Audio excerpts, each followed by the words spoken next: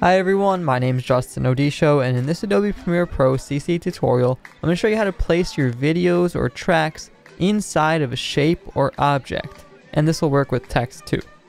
So I've got my timeline open, and let's drag a couple clips on the timeline. I have this clip of these people dancing, and let's say I want to put this within a custom shape that I made.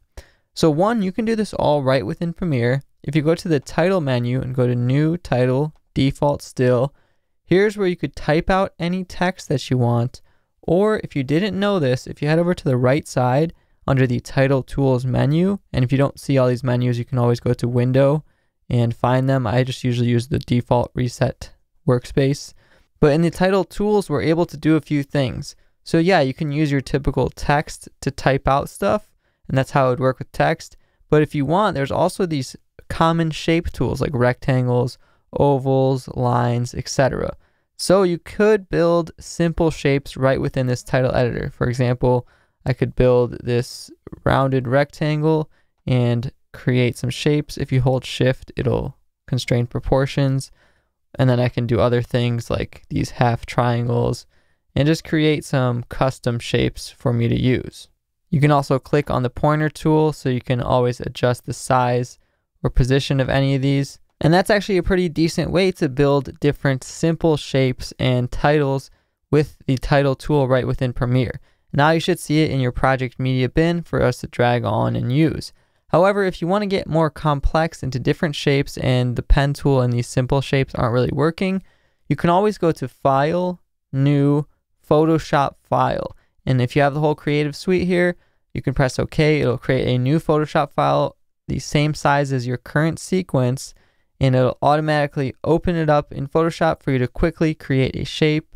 So for example, you could go to the custom shape tool or use the pen tool or whatever you want. But here you have a whole larger assortment of shapes to choose from.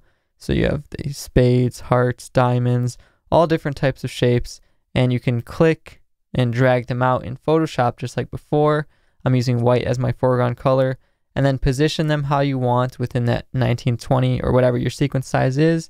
And when you close and save that document, you'll also see that pop up in your project media bin. So now I have these shapes, and that's just two different ways you can create them. You don't have to use Photoshop if you don't want. But let's click and drag them on to our project above the video clip track. And now you can see we've just got our shapes right on top of the video, but that's not exactly what we want. We want the video to be inside that shape. And it's pretty easy to do. So let's go to the Effects panel and find an effect called Track Matte Key. It should be in the keying folder of the video effects. So you want to click and drag this onto your actual footage clip, and in the effects control panel under the Track Matte Key that we just put up there, you can choose what matte you want to use, which is pretty much the shape that you want to define.